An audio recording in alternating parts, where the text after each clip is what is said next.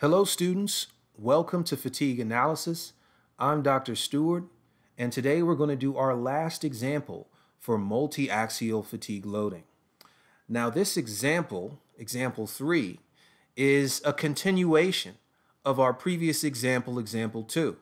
So if you haven't seen the example 2 video, go and watch that video, click on the playlist or click there should be a little window appearing right now on the screen. Click on that and watch example 2 first.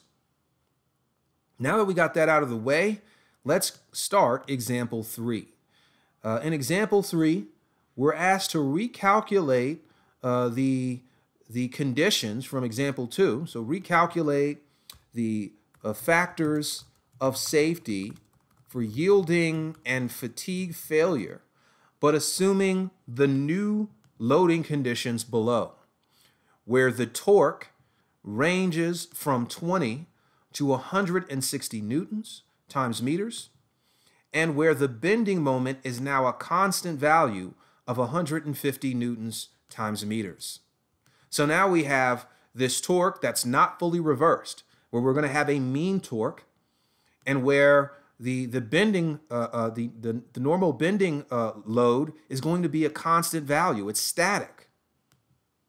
So with these changes, let's update our knowns. We're now going to say that we have a torque max of 160 newtons times meters, a torque minimum of 20 newtons times meters, a moment amplitude of 0, because there is no amplitude, but a mean bending moment of 150 newtons times meters, because it's a static value. A static loading case is we can describe as a mean load.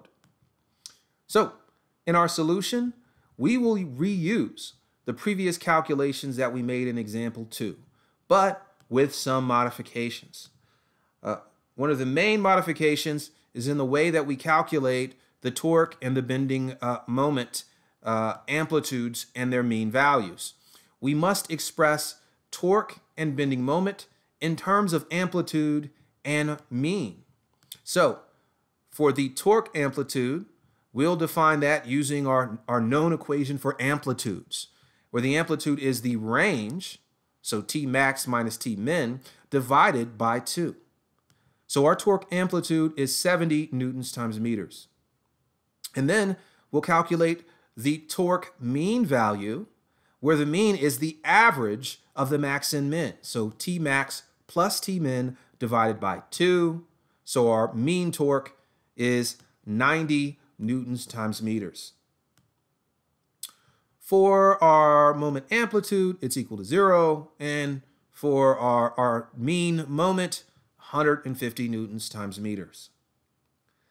The next step is for us to calculate what the stress amplitude and mean stress would be from the torque and the bending moment. So what we'll do, and furthermore, those values at the stress concentration. Remember, we have a stress concentration from example 2. So we'll go ahead and find the normal and shear stress amplitudes and mean stresses using the following equations, where the torque amplitude is equal to the fatigue stress concentration factor for shear times the equation for finding the shear stress. And inside of this shear stress equation, we're going to use the torque amplitude so that we can get a shear stress amplitude out. We find the shear stress amplitude is equal to 27.687 megapascal. We'll do something similar to find the mean torque, where we have that fatigue stress concentration factor in shear, and we have the shear stress equation where we're using the mean torque, so that our mean shear stress is equal to 35.597 megapascal.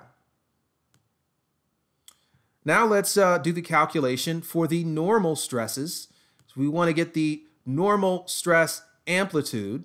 We'll multiply the fatigue stress concentration factor Kf times the normal stress equation, and inside of that we're going to use the amplitude of our moment, which we know is 0, so our normal stress amplitude is 0. And then again, Similarly, for the mean stress, we'll use the mean moment, and we find that that mean stress is equal to about 80 megapascal. Now we have the normal and shear stress amplitudes and the normal and shear mean stresses.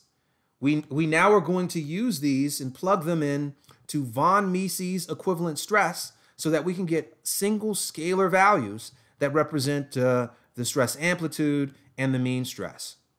In von Mises equation, we see that we have the full state of stress. What we're going to do is modify it. We're going to say that the equivalent stress amplitude is going to be equal to a function of our normal stress amplitude and our shear stress amplitude. Where the normal stress, we're going to put it on the x-axis, and the shear stress, we're going to put that on tau xy. All right? We find that our von Mises stress amplitude is equal to 44.383 megapascal.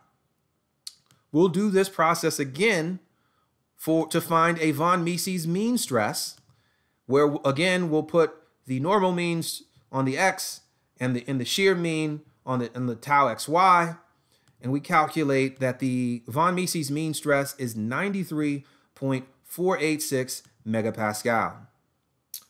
Now we can jump into finding and checking those factors of safety. We'll be using modified Goodman, where the stress amplitude divided by the modified endurance limit plus the mean stress divided by the ultimate tensile strength should be equal to 1. If we want to add the factor of safety, we'll take that 1 and divide it by n, and then we can rearrange and solve for n. For yielding, our equations can rearrange and simplify as follows, where the safety factor for yielding is 1 divided by the von Mises amplitude over the yield strength plus the von Mises mean stress over the yield strength, giving us 2.485. Since n is greater than 1, yielding will not occur for this problem. And let's note here that for the yielding case, we replace SE and SU with SY. Now let's do for the fatigue failure case. This is where we would use the modified Goodman equation as is. We rearrange and solve to get this following form. And when we plug in our values, the safety factor for fatigue is 2.018. Since it is greater than 1, that means fatigue failure will not occur. That means that we have a case of infinite life. So that is a conclusion of this example. You can see that in this example, it's a little bit different because we don't have fully reversed loading, and because the loading case between between the torque and the bending moment is not the same. One is static and one is in fatigue. When we calculate our stresses, we have to be careful. And in the process, we actually end up finding a von Mises mean stress that we then need to plug into modified Goodman. Overall, if we take a systematic approach and take our time thinking through the problem, and of course, if we use MathCAD, we can very quickly correct our mistakes and get to the correct final answer. All right, so this is our last example for multi-axial fatigue loading. Thanks for watching this video. If you like it, hit me in the comments, hit the subscribe button, and I will see you in the next video.